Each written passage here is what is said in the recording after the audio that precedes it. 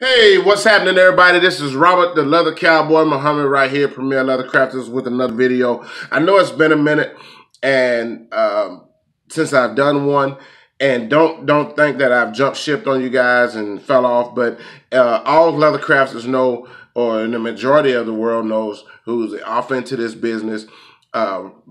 We're in our Christmas season, so pretty much right after Labor Day. We stopped taking orders and we focus on our clients to get all of the Christmas orders out. Unfortunately for me, I don't know when to stop taking orders. So I'm trying to work on that, but I think it's official at this moment. No more orders for me now, so I can get everybody's stuff shipped and off in the mail by December the 18th so they can have it on time for the holidays. But I was sitting here working on a piece, and it reminded me of the times when in my earlier years, I used to do a lot of lacing. And I've done a lot of lacing, one, because I love the double, the triple X, the double and triple X braiding. I love that. But then the more and more I got off into doing leather crafting and seeing other crafters work, the stitching that they were doing was, man, it was just beautiful. And actually the stitching, the threading, the wax threading stood out and made the piece actually pop a little harder. So I wanted to get off into doing the stitching. But the problem that I was having at that time was, after I'd completely done a piece and was getting it ready to stitch, I started doing my stitching. And as the more that I got off into, probably after the third or fourth inch of stitching, I started noticing my threading was changing colors. And there is nothing more that will upset a crafter more than when you're lacing and you have about that much of your lacing or your stitching that is the actual color that you use. And then once it gets down into the more you lace, it starts getting darker and darker and darker and darker. And that's from repeatedly pulling the thread, the wax threading through your lace punches. So while I was sitting here working on a piece for a customer that's a client up in Virginia, I thought that this would be a prime time to just interject this video real quickly. So let me show you guys first. Here's the piece that I just finished, and I'm ready to start lacing. This is for a client up in the Virginia area who owns Lakota Ranch. And we actually did a little carving work and some stamping work, and then I inlaid the crocodile skin right in there. I think it'll be a really cool piece, and use his initials in there. Give it a little different feel. And this is what we call a quick draw knife sheath.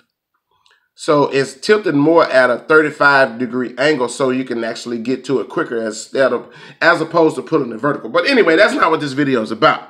This video is about, now that the piece is done and I'm ready to lace it. I've already punched my lacing holes all the way around it, and we're going to attach this piece here. And this is the threading that I actually selected to do it. It's a tan wax thread. Actually, and here's another thing, you guys. I ordered this thread from the Wish app. And you guys can see how big this is. And I've been using this probably for a little while. But let me find my camera. There it is. So you guys can see how much wax thread that is. Actually, I have several colors that I actually ordered. They come in pink, I got green, I got red and white. But these were $1 for wax thread. Wish app. Save yourself some money. Go onto the Wish app, download the Wish app. They have a lot of leather tools that are on there too. And yes, leather work is done in China.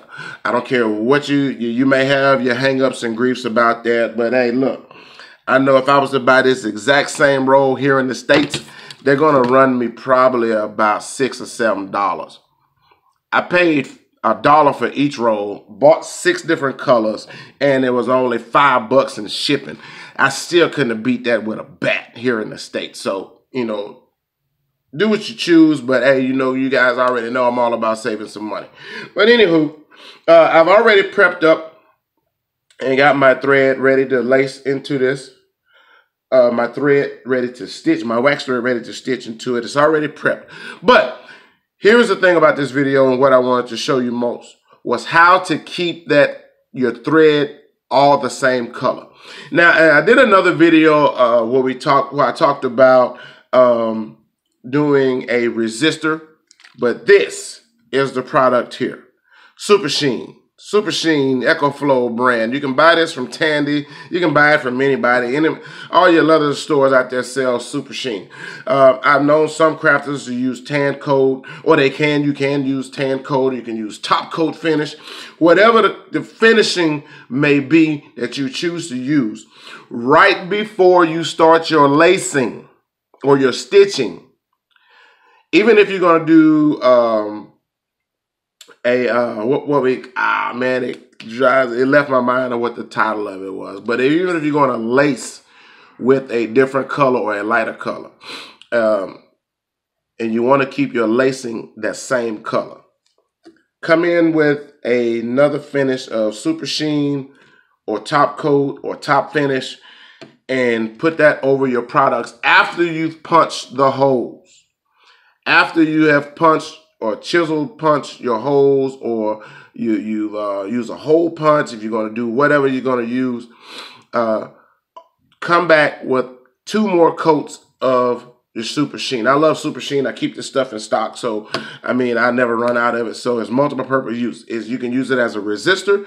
You can use it to lock in your colors, and you can also use it to lock in your punches. So I've already done that, and I applied there with a non-porous sponge.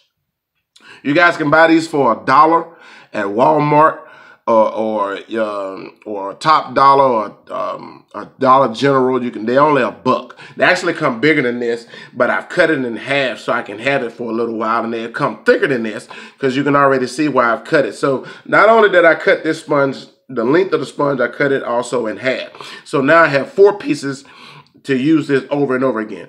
Non-porous is best for me because it doesn't soak up my sheen. It leaves it right on the top to where I can come back and smooth it all over the entire piece. And then I let this set. I should have did this video about 4 or 6 hours ago, but now that the piece is ready to stitch, my Super Sheen is already locked into the seals of all of my punches. So now I can come back and start stitching, and my wax thread will remain the entire color, or remain the same color throughout the entire piece.